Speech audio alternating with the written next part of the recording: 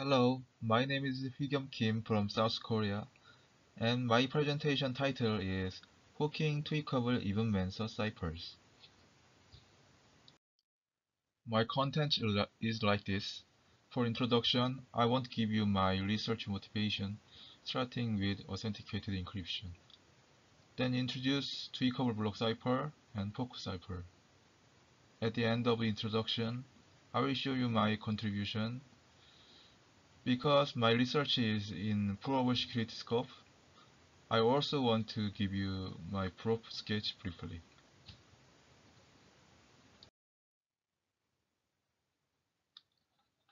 Introduction section.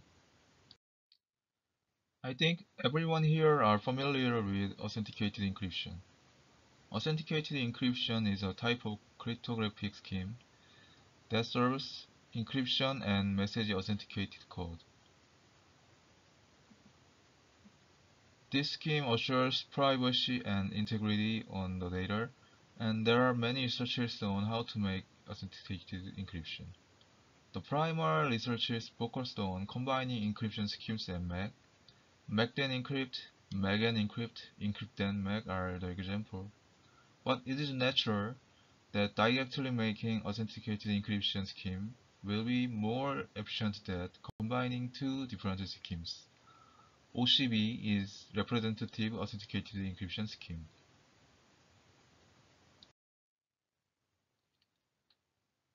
AEAD, authenticated encryption with associated data, is a somewhat developed version of authenticated encryption.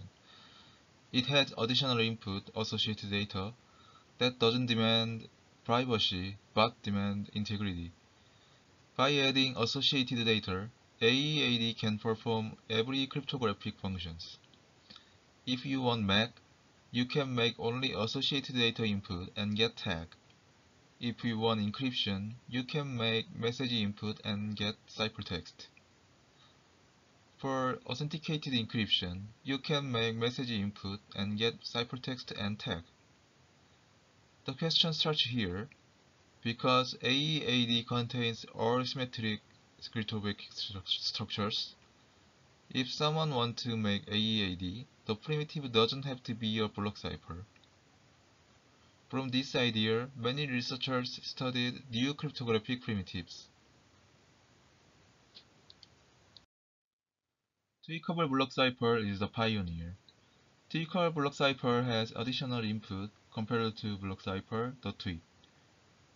Tweak is a public input that makes usability on the block cipher. ZCB is the representative tweakable block cipher based AEAD. It makes some revision on OCB, and in 2019, the next primitive arrives. PockCipher makes additional output to tweakable block cipher. It seems that the message input is poked to two different outputs, C0 and C1. That's why the cipher is the PockCipher. The author of the PockCipher also suggested corresponding AEAD. PAEF is one of that, like the right below. This is the table for AEAD according to primitive ciphers. These AEAD schemes are the most basic AEAD schemes. You can see OCB has a birthday bound and the others have full security. The authors of PockCipher emphasized that PAEF has no constant for cipher call. That means fast as short message. From here, we started our research. PockCipher was new cryptographic primitive, therefore there were no research on PockCipher with probable security perspective. We set probable security model for PockCipher and also the most simple PockCipher structure, FTEM, Tweakable Even-Mansour. And we proved FTEM has 2/3 of n-bit security, which means poking do not degrade the security. Next, our security proof section. We first want to show you how we construct FTEM structure. Below is two-round Even-Mansour construction. In 2015, the security for two-round Tweakable Even-Mansour construction is proved. They substitute keys in Even-Mansour to tweak key. We don't make detail about tweak key today. From two-round TEM, we made FTEM structure like this. Because two-round TEM uses two different permutation and two tweak keys, we made fork on two-round TEM with one more permutation and tweak key.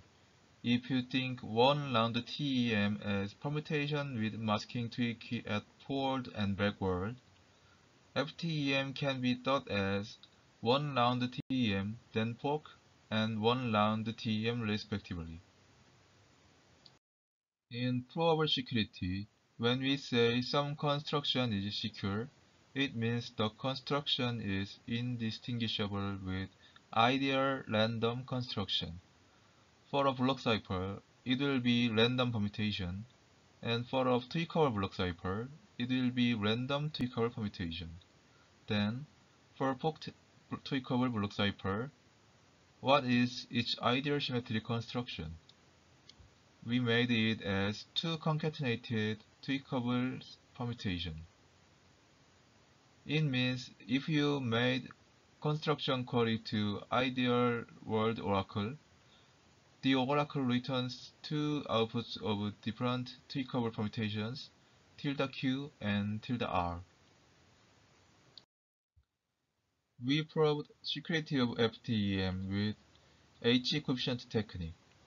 Briefly speaking, H-coefficient technique separates all possible events with bad and good case, then upper bounding bad case probability and good case probability difference. We can prove its security. We show the brief sketch of our proof. We have 5 bad cases, and this slide shows representative 4 cases. Because permutation P1, P2, and P3 are public permutations, there can exist collision with permutation and FTEM structure. And FTEM uses tweaky. There can also exist collision between distinct FTEM queries. The black bar means collision between FTEM permutation, and white bar means collision between FTEM queries. For example, bad 3 means two different FTEM queries made collision with permutation calls individually, and make whiteboard collision between them at another permutation. With these bad cases, we could upbound bad probability and good probability difference like below. The total security is like this. It seems somewhat complicated, but the point is, it has two-thirds of n-bit security, same with two-round Even-Mansour. The TEM paper showed tweaking do not degrade the security of two-round Even-Mansour, and we showed forking also do not degrade its security. This is our summary. Fork cipher is a cipher that has one input and two outputs, and efficient in short message AEAD.